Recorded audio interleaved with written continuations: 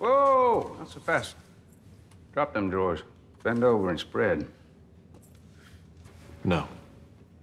Blanket strip search policies are unconstitutional unless there's clear articulable suspicion of criminal activity. The victim I'm suspected of murdering was shot by a handgun that would measure 4 inches by 6.